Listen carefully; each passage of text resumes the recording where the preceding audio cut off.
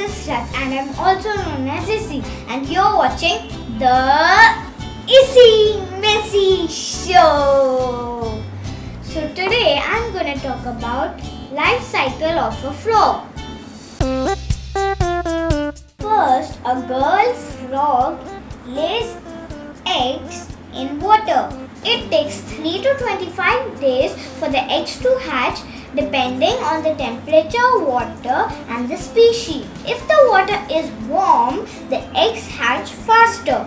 If the water is cold, it takes some time for the eggs to hatch. And did you know a fact about these eggs? A girl frog can lay 4,000 eggs at one time.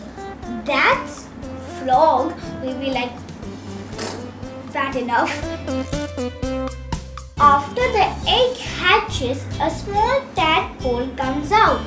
A tadpole doesn't look like a frog yet. It looks like a small fish. Tadpoles breathe and swim with the help of their external gill, and they are also known as polywogs.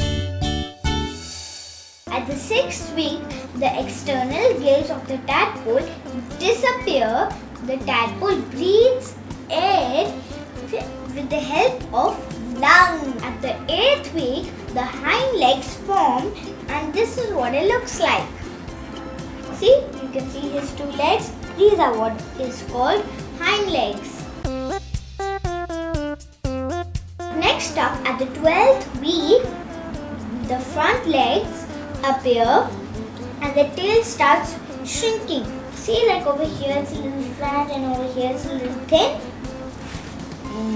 After some time, it transforms into a froglet and the tail goes completely in. So the tail completely disappears and the froglet turns into a proper frog.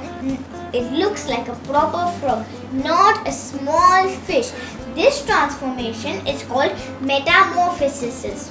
And now the frog starts living on the land as well. So this was the life cycle of a frog. If you have any questions, please do ask in the comment down below.